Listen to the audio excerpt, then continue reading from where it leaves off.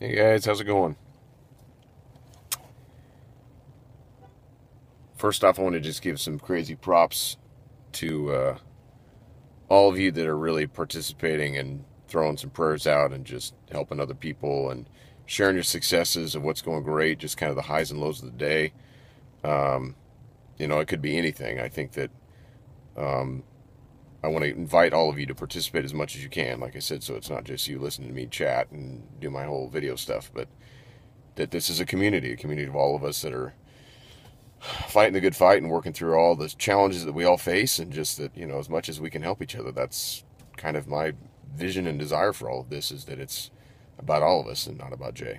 So I've said that before, but for some of those that are kind of new coming in, that's just something just to help you guys know about. And just, again, that I suffer as well from 4 different mood disorders, and so I'm right there with you. I struggle just like all of us do, and I have good days and bad days. And um, today I wanted to talk a little bit about, I think, something that's a symptom.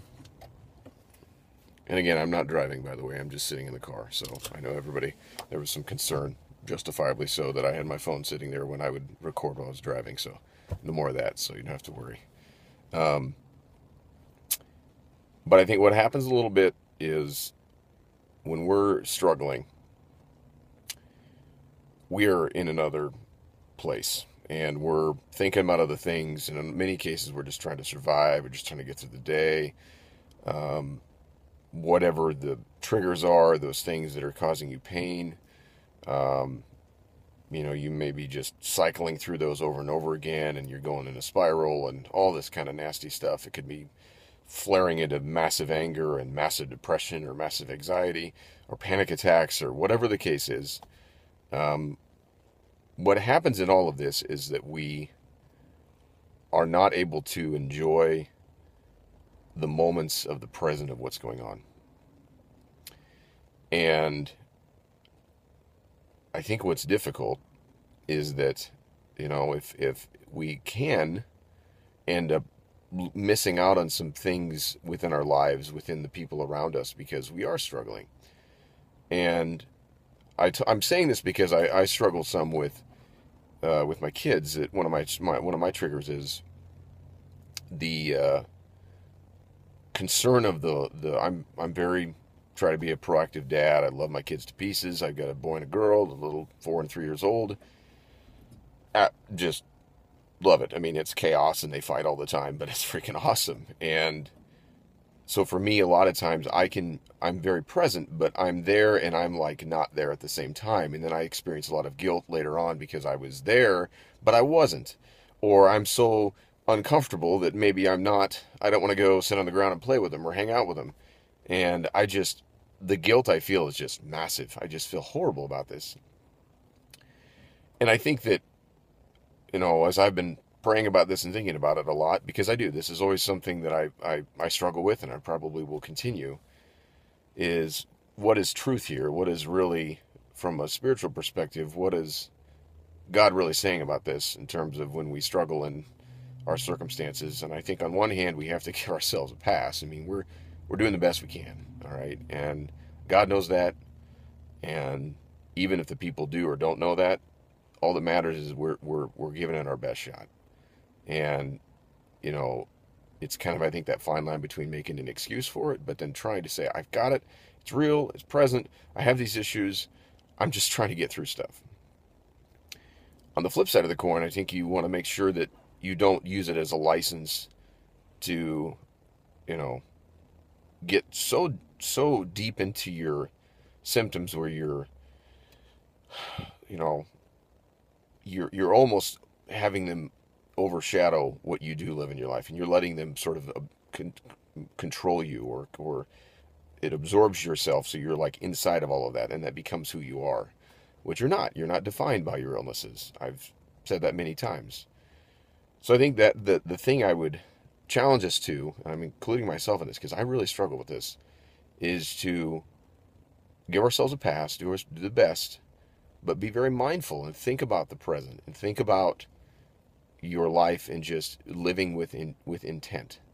And this applies to everybody. This isn't just people with mood disorders.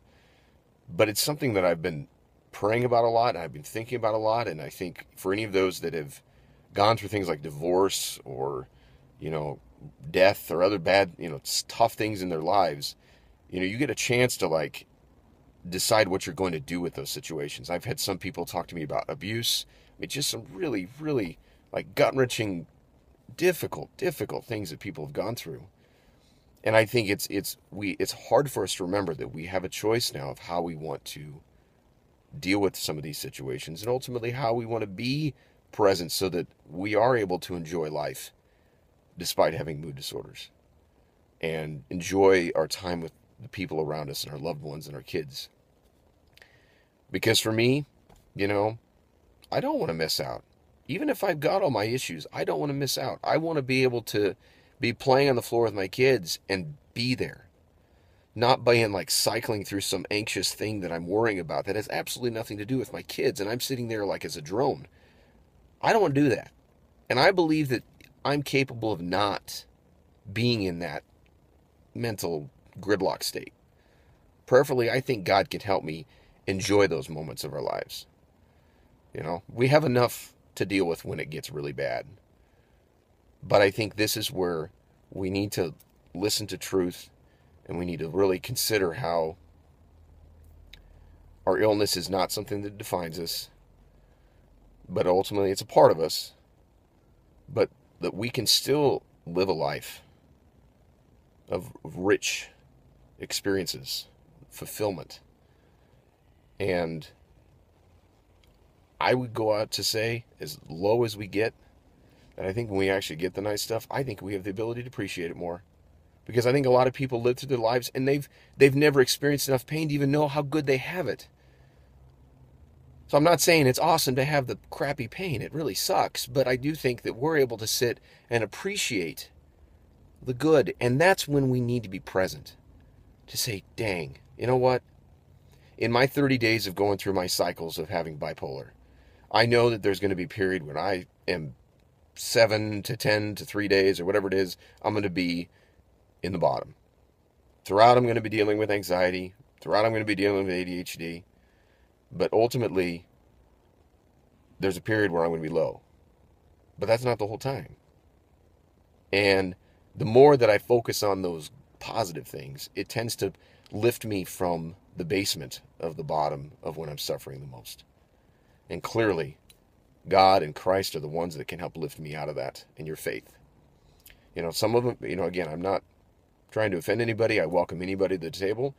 But, you know, from my experiences, my faith has been instrumental in helping me deal with my illness and my shortcomings and the challenges that I face as I deal with this stuff, which it gets beyond medication. It gets beyond counseling and therapy and stuff. And it gets into like this stuff it's just warfare in your mind. I mean, you have to be able to make these choices. And you can.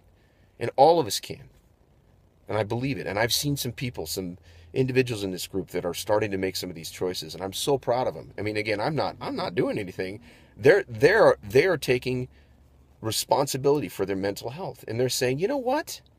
No matter how crappy I had it, no matter how horrible things have gone on to me, I want to make a positive step in a direction of healing and to start to, you know, make some positive strides in moving forward. And it's going to be hard, but I think that, you know, again, we are not defined by this stuff. This is not our identity. For me, my identity is in Christ, that he loves me no matter what, whether I'm having a crappy day or a good day. And you know what? All we can do is do our best. And I just pray at the end of the day that I just hope that my kids, their takeaway with me is I'm a father that loved them and that made them a priority whenever I possibly could, and that I was present. And that's all I can ask for.